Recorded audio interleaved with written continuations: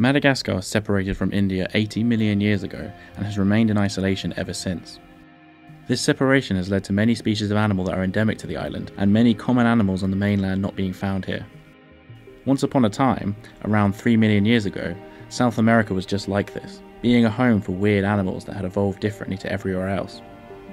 Except unlike Madagascar, the separation was continent-wide, allowing these unique animals to reach much larger sizes. There were giant sloths that could grow to 5 meters tall, and giant armadillos the size of a car.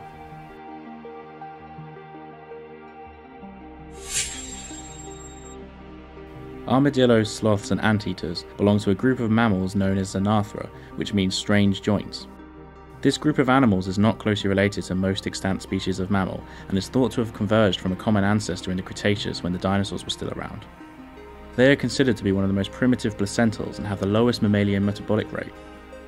Xanathrans evolved in South America, and the slightly favoured view on their evolution, supported by some DNA evidence, is the proposition that they should be in the clade called Atlantogenata. This would group them with the African mammals like elephants and aardvarks that are also not closely related to most mammals. It is thought that Atlantogenata was separated from the other placentals together when Africa and South America were connected to each other. When these two continents also split about 100 million years ago, the Xanathrans went with South America, while the rest of Atlantogenata stayed in Africa. Subsequent to these continental splits, and with the extinction of the dinosaurs, South America found itself in isolation with no land bridges to other continents, and where it would remain for millions of years, and with its own unique set of animals evolving in different ways. One of the most interesting animals that the Xanathran group ever produced, and that has very few living representatives, are sloths.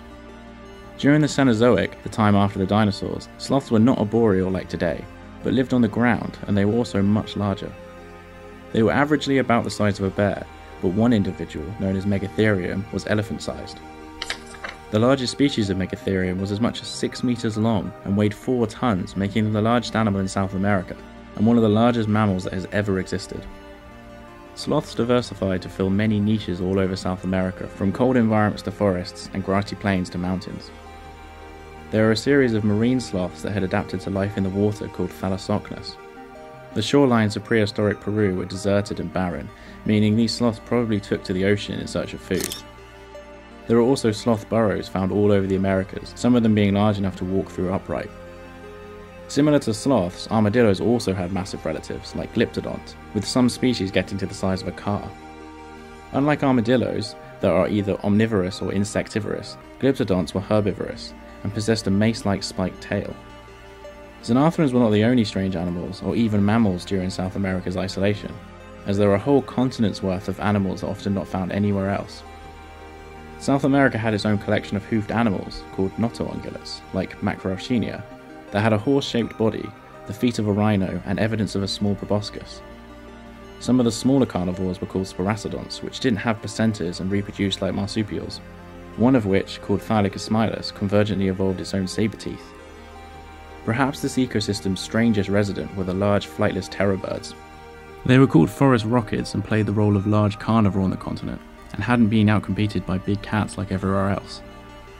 The largest of these birds was called Forus rocus and could grow up to 2.5 meters tall. So South America had a beautifully unique ecosystem filled with very interesting animals.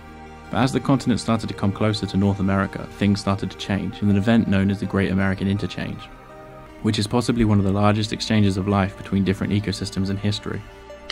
A giant sloth called Mylodonted first made it to North America long before there was a land bridge between the continents.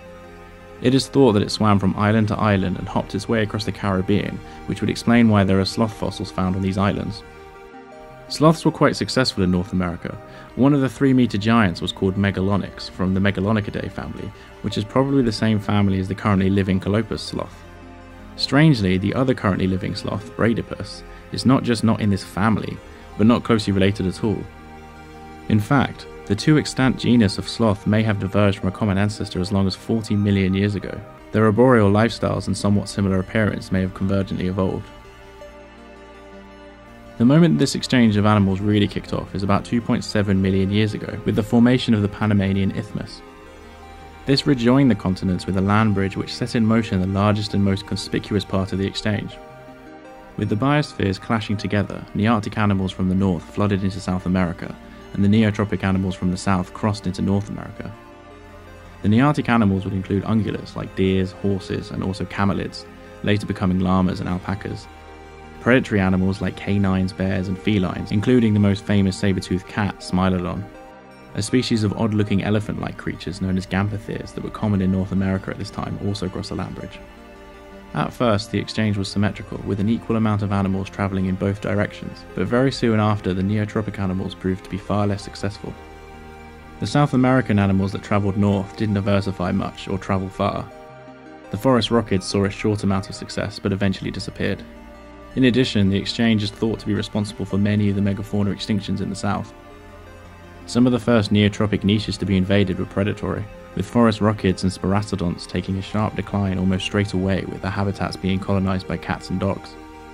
Eventually, the niches filled by South American ungulates also started to diminish with the arrival of horses and camelids.